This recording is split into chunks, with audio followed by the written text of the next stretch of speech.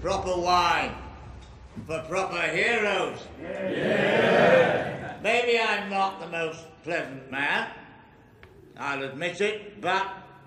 It's always interesting when you're starting a new season, and the question always is, what do you start with? You either start with something small to kind of ease your way in, or you just start with something huge and get it over with, and you can put that behind you. In this case, we started with something really huge.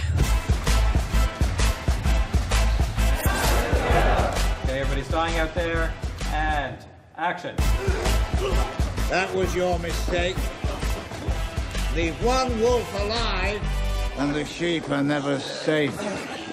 And I love that scene, because you come into this and you're like, wait a second, Walter Frey's dead. How is this possible? What's going on? I was thrilled that they'd made a full head prosthetic, which fitted my face, but I looked like David Bradley.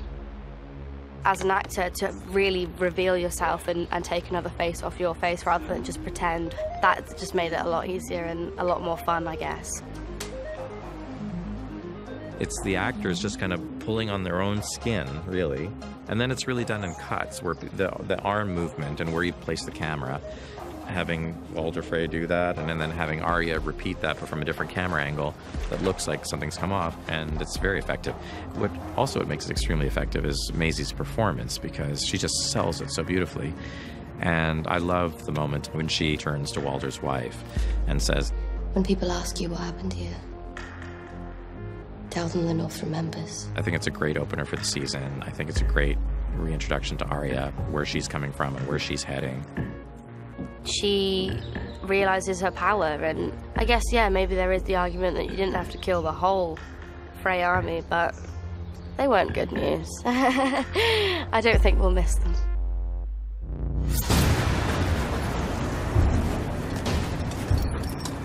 I think, starting with the Army of the Dead, basically why that's really important is that this is the common enemy. This is like the bottom line. This is what everybody in the end is going to have to face. It's the enemy that is beyond all enemies. It's like the one thing that nobody really knows how to fight.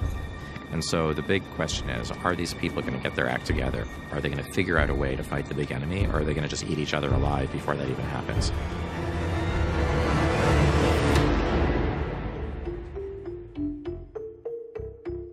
So the Zombie Giants this year, we've got 2 returning cast. We've got Ian White, and we've got Neil Fingleton, who was with us on season 4. They're similar makeups, but we have kind of interchangeable little bits and pieces, and we do a slightly different paint scheme.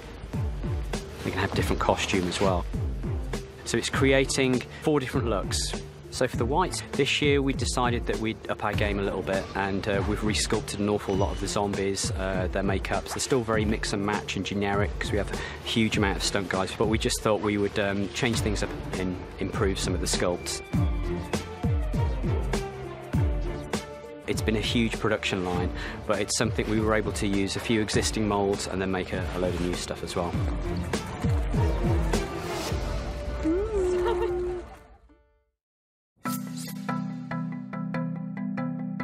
It's a pretty song. I've never heard it before. It's a new one. Ed Sheeran's got a beautiful voice, and we knew he was a fan of the show, and we knew that Maisie was obsessed with him. So we always thought it would be fun to try to get him into a Maisie scene at some point. When I first got the scene and I saw I was a Lannister soldier and it was with Maisie, I just assumed we'd all get killed at the end. Action. I don't want to steal your food. You're not stealing, we're offering. Come on, it's going to be a cold night. Just a nice moment for her to really enjoy human company without lies and trickery. But I think the underlying theme is that, as in any war, the soldiers are just people and we are young boys. She really enjoys just hearing their stories and finding a bit of normality again. And I think she kind of realises that she can just kind of chill, let her guard down, have some food and crack some jokes. So why is a nice girl on our own heading to King's Landing? I'm going to kill the Queen.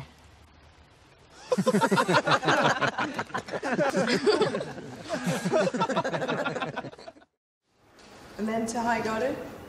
Then you go High Garden.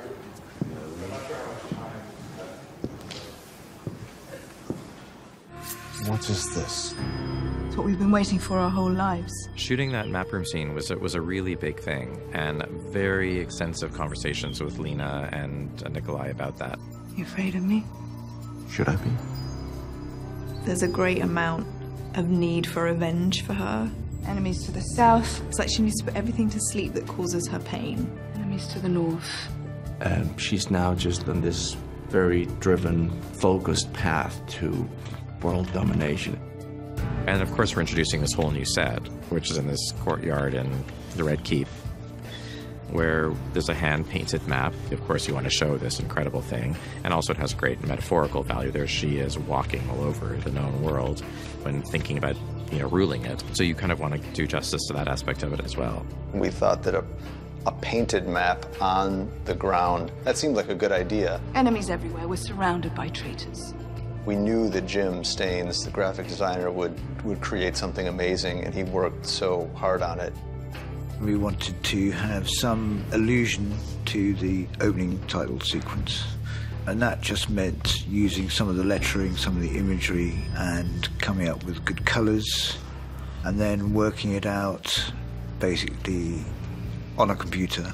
Then we had an image which we could print out, which was the right size. Had to do pseudo-medieval drawings of towns, lots of lettering, lots of conversation with the designer especially. Then we had two guys come in, Dave Packard and Greg Winters, who came in to actually paint the image that I designed onto the floor. The man who is firmly but politely dismissed at the beginning of the scene by Jamie Lannister is indeed Jim Staines, who designed and created the map to begin with. I don't think being down on his knees for quite so long was as much fun as he thought it would be, but he did well. Very nice. Lovely. Okay, moving on. Seymour.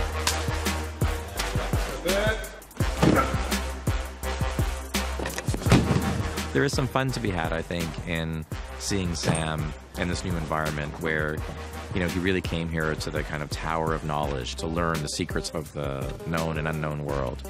And he's really just, a cog in this machine. Sam has quite a miserable time. A man's dreams not matching up to the reality. We don't lean on montage that often in the show, partly because montages, to do them right, take a lot of time and a lot of resources. Bernie came to us at one point and she said, we've got 3.5 days scheduled for this montage, which is a long time to shoot what is maybe a 2-minute montage. In the end, when we cut the scene together, it was hilarious.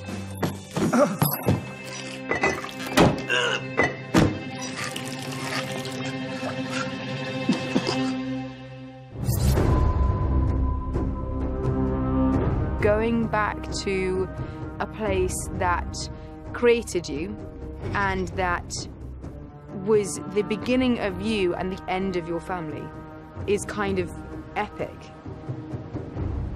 Danny coming home was a really interesting sequence, and I think what was really lovely was that doing it for Game of Thrones and doing a sequence like that, you can really do it properly. Like, you can really take your time with it. You can really give it its due as a real moment. Because there's no dialogue, it puts more weight on Amelia, who's doing all of this with her face and her actions and her movement. It puts a lot of weight on the art department because the place itself is really the other main character.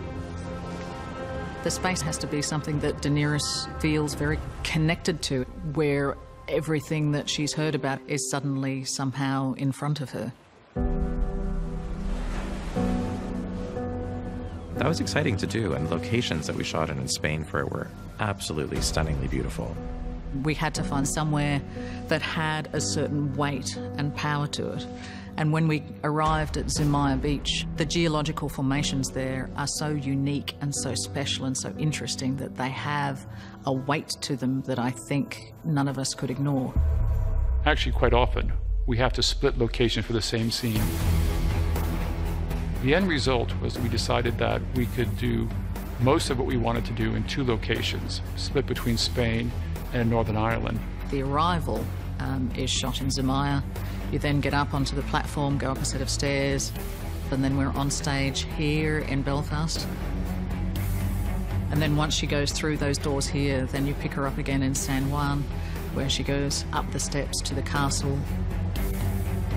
Those locations together informed for me the whole design of Dragonstone. And it all came from those really unique rock formations, which are so, so special and very unique just to that part of the world.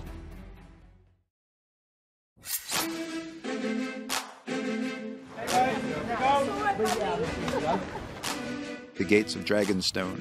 It's probably going to be on film for about 30 seconds, but so much detail and work went into this set.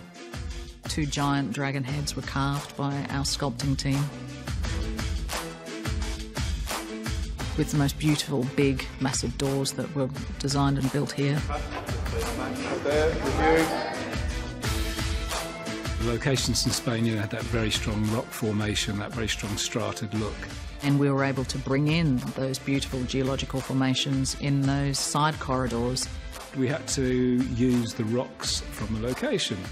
We sent out a team of plasterers to Spain. They took impressions of the stone. And from those, we created moulds, and we used those rocky shapes to create the shapes of the corridors in the cave.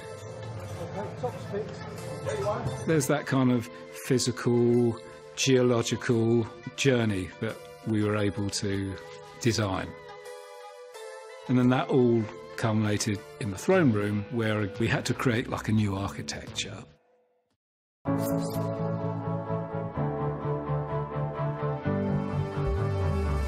It's a lot of work. It was very, very labour intensive. I can do without looking. Looks brilliant. It's going to be dramatic. Yeah, it's really dramatic. Yeah, the angles are fantastic. Dragonstone, of course, had been established in previous seasons before I came, so we had the Dragonstone map room, so it was already established as a cave-like space. So I wanted this set to sort of start in the cave and grow out of it. And then we were able to bring in those beautiful geological formations in that throne, the Dragonstone throne, which I think is, a really powerful sort of statement. The only directions we gave her was that it should be quite imposing and intimidating, and that the throne would be carved out of the rock, and that was it. And that's all we gave her, and then she went to town with that. The first time we saw it all lit for a scene, that was pretty dramatic. As we were building it, people would walk through this set and they would feel, I feel very uncomfortable here. It's not a room where I want to spend a lot of time. So it was a new approach to an audience chamber, which was not welcoming people in. It was basically making people feel uneasy and intimidated. Yeah, I think it's maybe the best set that we've ever built. It was really impressive. We couldn't wait to shoot it. The audience chamber is incredible. One of the most staggering sets that I've had the privilege of being in. Every moment of that journey from the ship to the place where she's actually going to stand and plan her conquest, there's a different flavor to each one of those moments. And you realize this place where she was born, there was a whole culture there, there's a whole world there, and you get a real taste of it and the uniqueness of it. And the coming home is really very dramatic. Shall we begin?